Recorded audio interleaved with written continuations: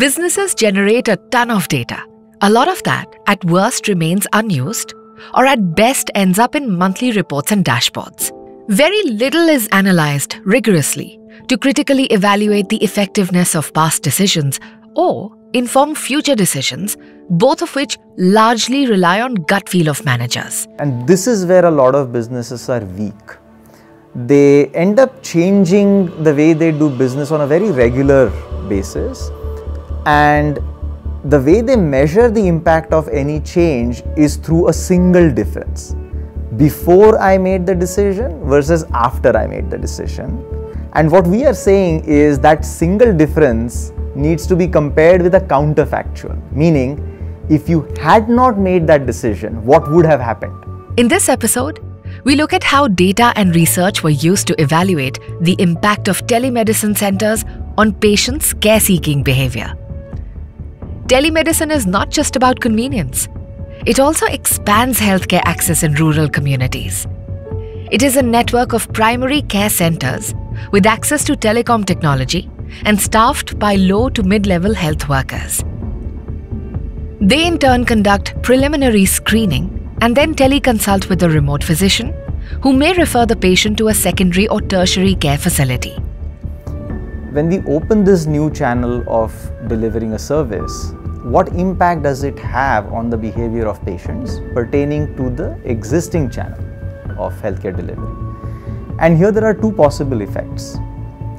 One is, because you have a new channel now, you are going to expand the market and get new customers, new patients into your business. Let's call that as market augmentation effect.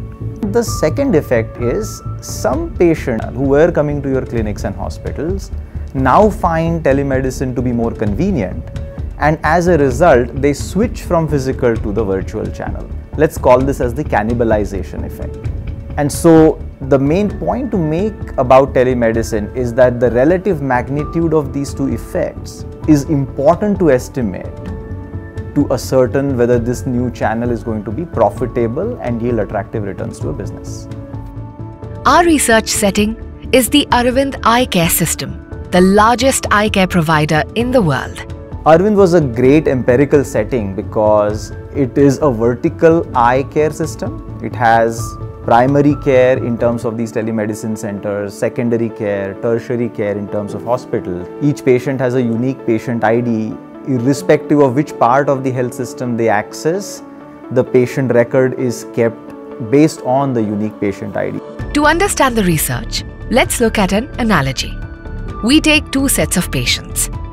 One who are given the real drug, the treatment arm.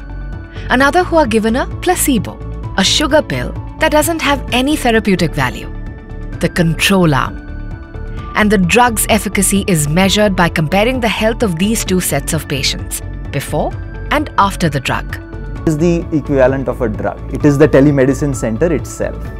And who are the patients? The patients are the population centers or villages near which the telemedicine center opened. Now, unlike the drug trial, I am not going to be able to run an experiment with Aravind Eye Care System saying, why don't we open telemedicine centers at random locations? That's not pragmatic.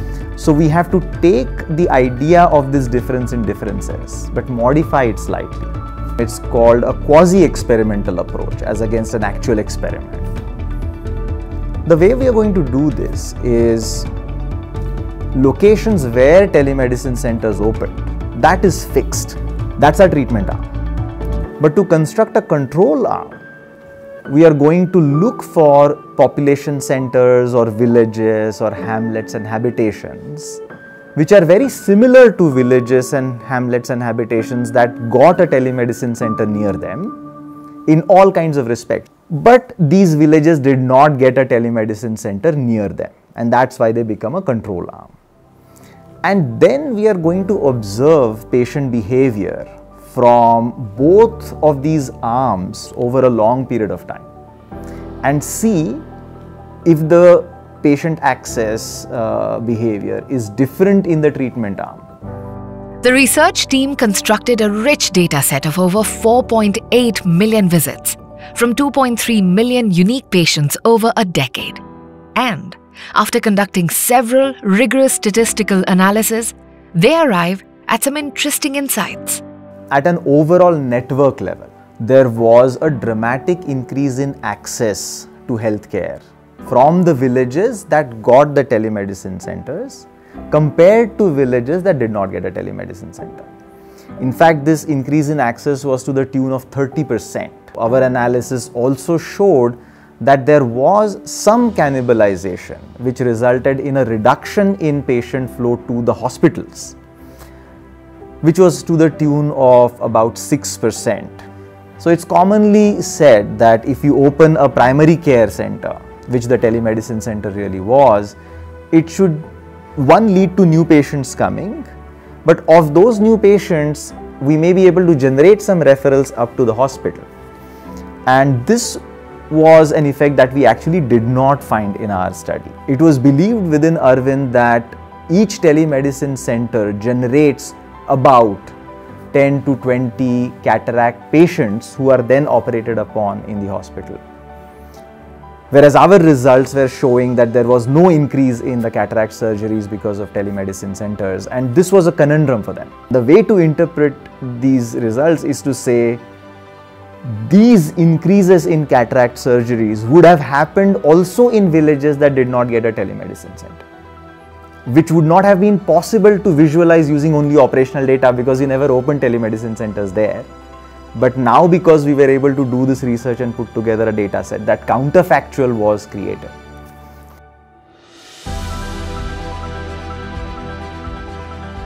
The cannibalization effect and the market augmentation effect is a relevant pair of effects that will be important for all businesses, not just for Arvind and not just in eye care.